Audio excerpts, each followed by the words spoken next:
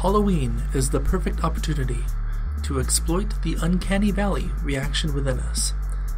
We like to be scared, to feel squeamish during the season.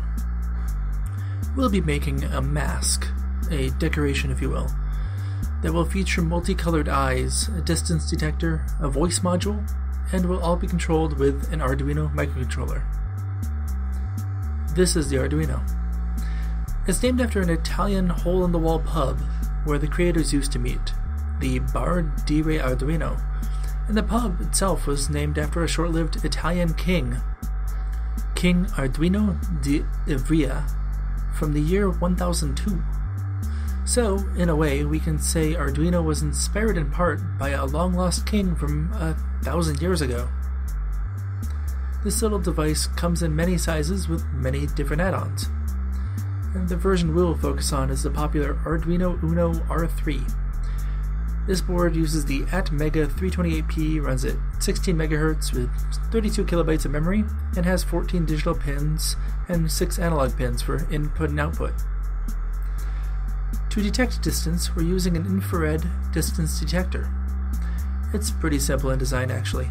The clear LED gives off infrared light, invisible to the human eye, and the dark LED is actually a detector that has a filter on it so it can only see infrared light.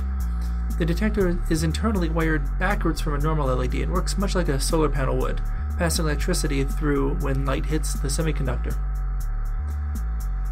And we're somewhat cheating, utilizing resources effectively, with the voice module. The Arduino only has about 32 kilobytes of storage and thus can only store about 2 seconds of audio.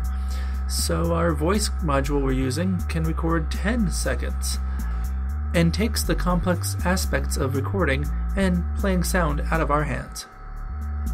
So let's make something already. Start by plugging the LED into some female to male wires. Take special note of the long lead on the LED. These RGB LEDs use a common anode, so that long pin in there has to actually go to the positive wire. Next, we insert the LEDs into a ping pong ball. You'll see why later. Now, take an Arduino, and we're using a prototype shield on top of it. Just put it right on top. Make sure to line up the pins. Now we plug the 5-volt connection on the Arduino onto the breadboard. Then we add some resistors bent across the middle of the breadboard. Now we plug in our LED. As mentioned before, that long pin has to line up with the positive pin on the board. The negative pins on the LED connect in line with the resistors. Now we connect our detector. Simply plug the positive to the line with the positive power, then connect the ground pin on the detector to the ground on Arduino, and the sensor output pin is going to pin 12.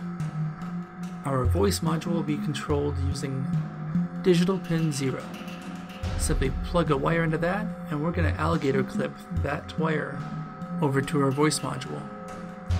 Then we're going to take another alligator clip, connect it to a resistor, and plug that into ground on the Arduino. Connect the other sides of these alligator clips to the metal pins on the button for the voice module. That way we can act as the button using a digital response from the Arduino.